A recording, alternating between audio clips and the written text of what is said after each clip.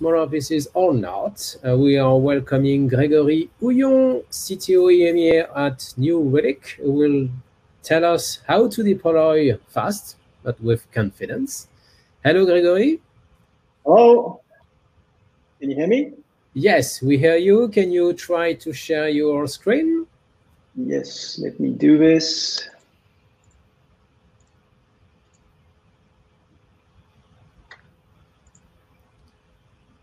Okay. Can you actually see my screen? We see your screen, we hear you. The stage is yours. Thank you very much. Good morning, everyone. The purpose of my talk today, I'm Greg. I'm the field CTO for Europe, Middle East, and Africa at New Relic, and I'll tell you what New Relic does in a second, is to discuss how we see observability being leveraged by DevOps to move to modern architectures based on microservices, and how they leverage observability to deliver a higher velocity in how they innovate, but at the same time, deliver high degrees and high levels of availability and performance. So New Relic, in a nutshell, very fast, we are a leader in what we call observability as a service. So we are a SaaS provider. We are well established now, 12 years old. And we help more than 16,000 customers to master the performance of their digital stack from every industry to gaming, media and publishing, banking, industry, etc. The way we do this is through our New Relic One platform, which really is helping development teams and ops teams in multiple ways. The first one is the ability to ingest all the telemetry data they have on their digital stack in one place and to correlate all that data together so that you can have a unified view of your architecture. And then on top of that unified view, you can build dashboards, alerting, so that you can drive the performance of your stack. On top of this, we provide full stack observability, which means all the tools you need to troubleshoot, analyze your stack at the application level with APM, but also at the infrastructure level and middleware level, as well as the loads and the digital experience management. Because architectures are becoming way more complex these days, we also bring a layer of applied intelligence to augment humans so that they can detect issues very early, correlate issues together, and resolve them much faster, even in hugely complex environments. And microservices tend to be those environments. So the imperatives for all of us are pretty clear. We want to go faster to innovate, to react to customer needs, to react to competition. We need to deliver superior user experience, whether for an API that user's experience is directly the consumer of that API, whether that is the end customer who's consuming services, consuming your APIs. And that relies obviously on a very strong mastery of availability, reliability, and performance. Achieve that scale and make mastering cost as well. So for all of this, to master this improved uptime, performance, and reliability, the world has changed. We used to rely a lot on monitoring, and it was very fit for architectures where software was fairly static, released maybe a few times a year, deployed on a fairly stable static architecture, and we were scaling up vertically.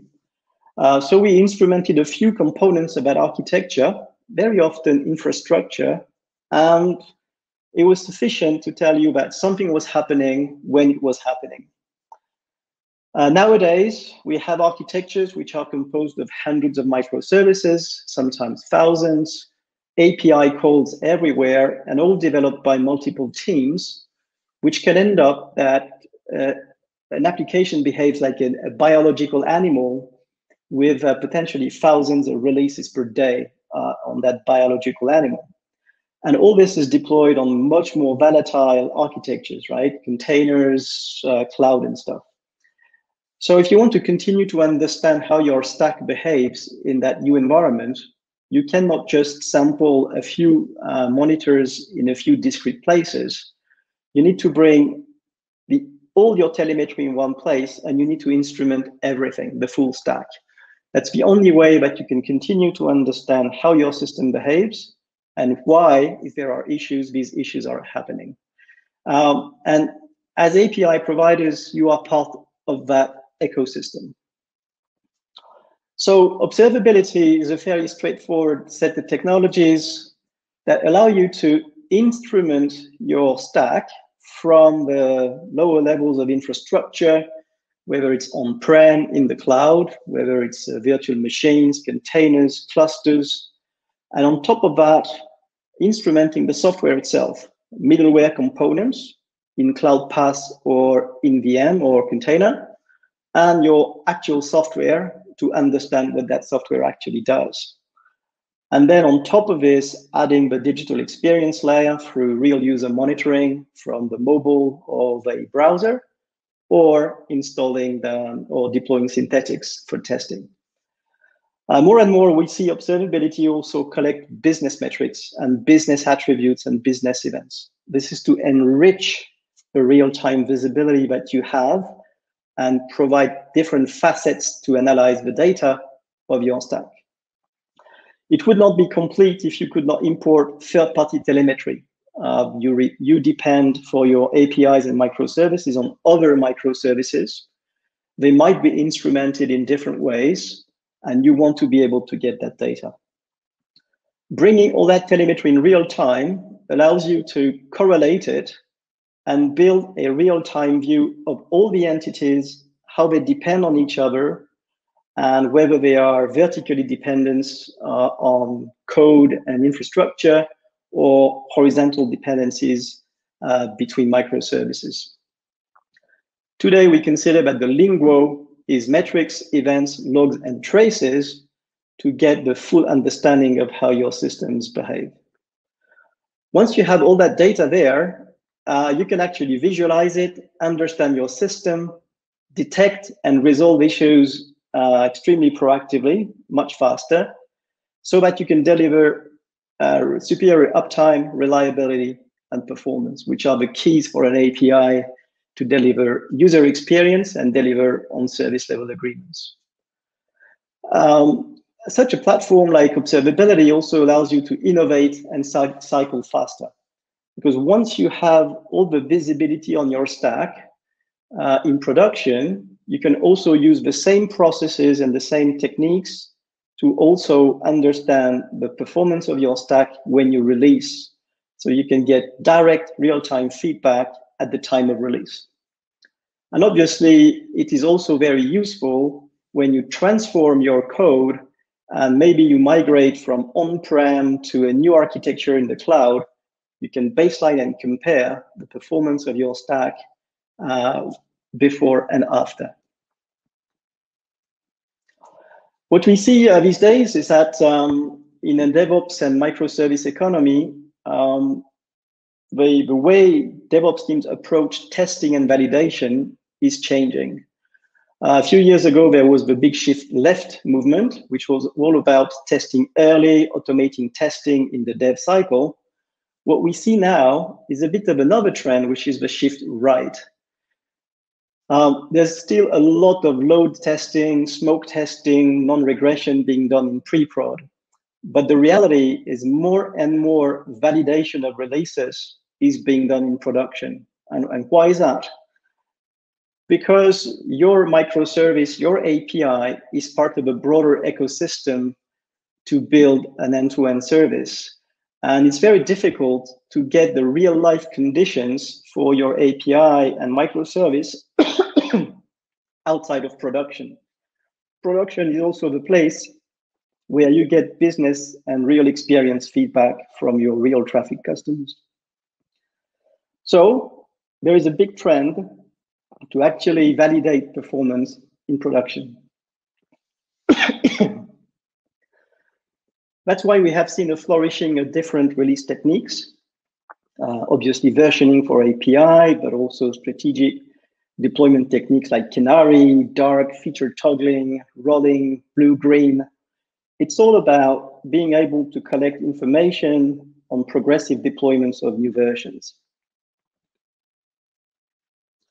So in an environment where you want to deploy faster, you want to somehow validate your releases in pre-prod, but also in production, what do you need to do in terms of observability? Well, first you need to start small.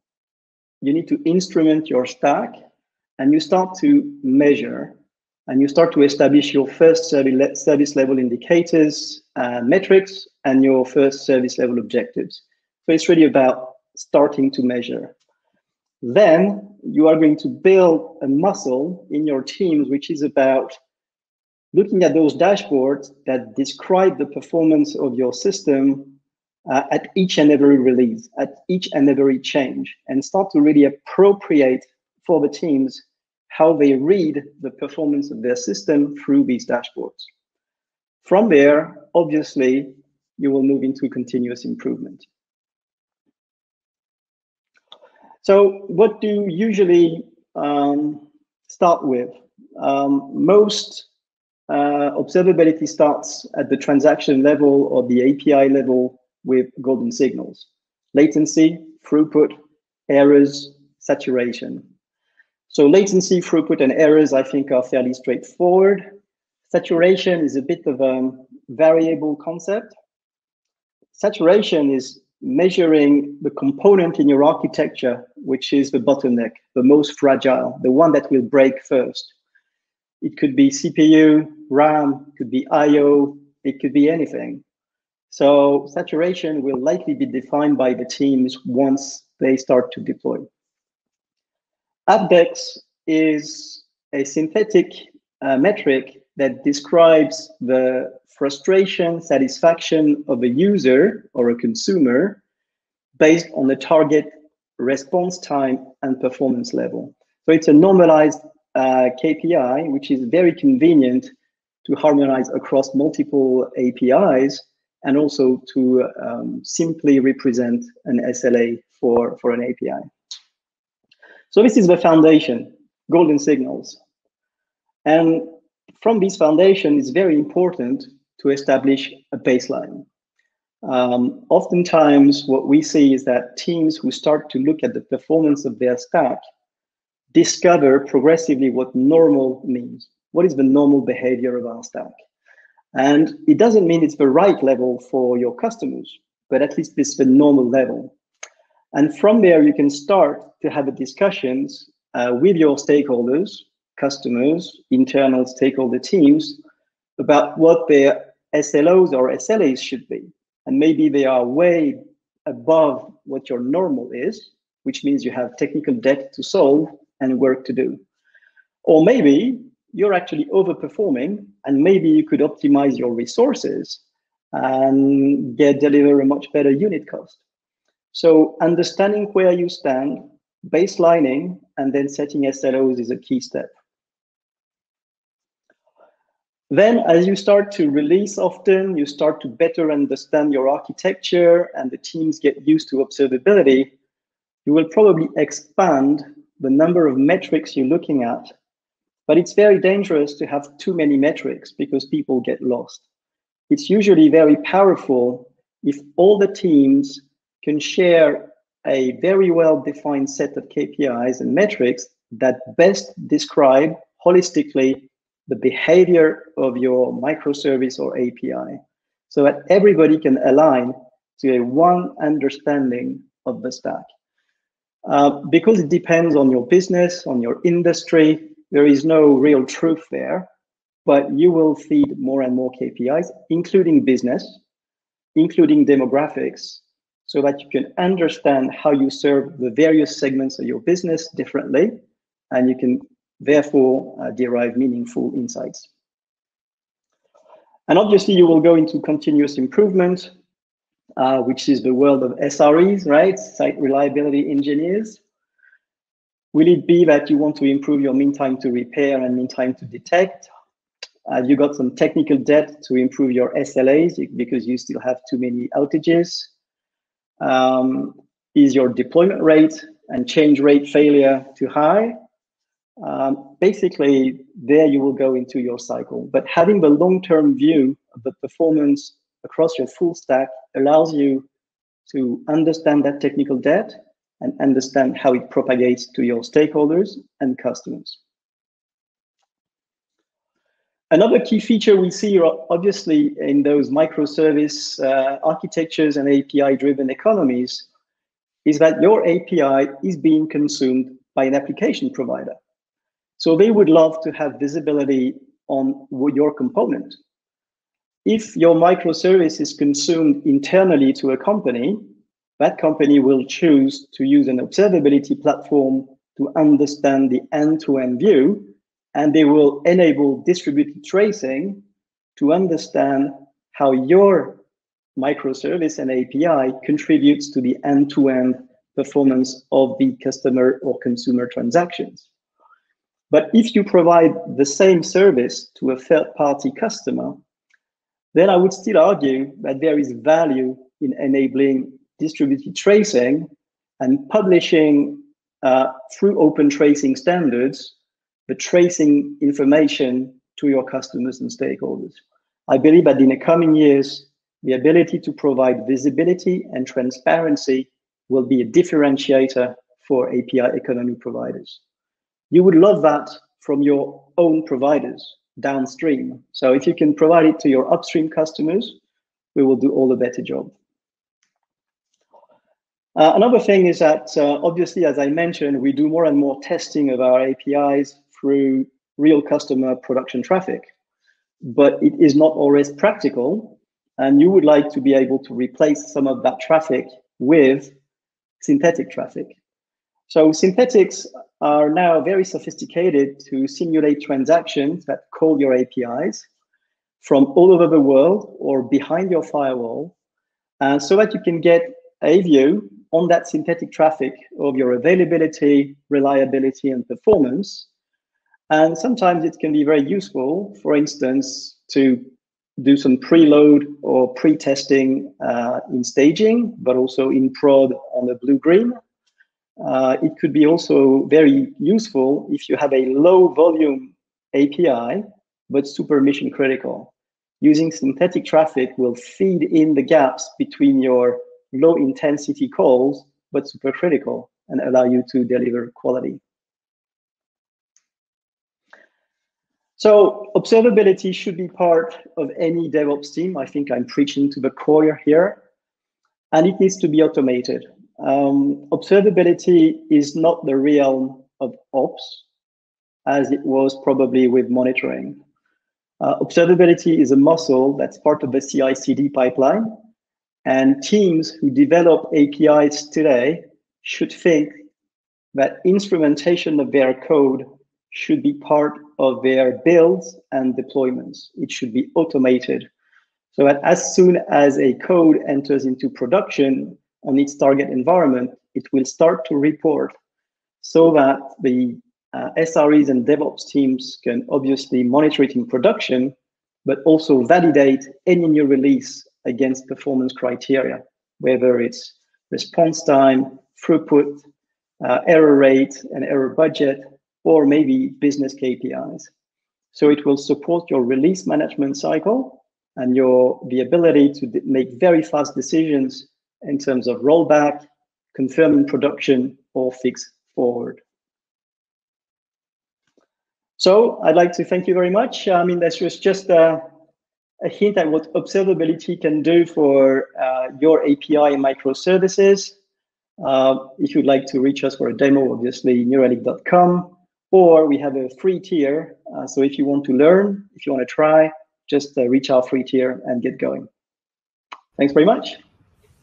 Thank you very much, Gregory. And we are on time. We have even 3 minutes to take some questions if there are.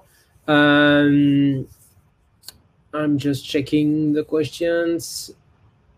It was about monoliths. What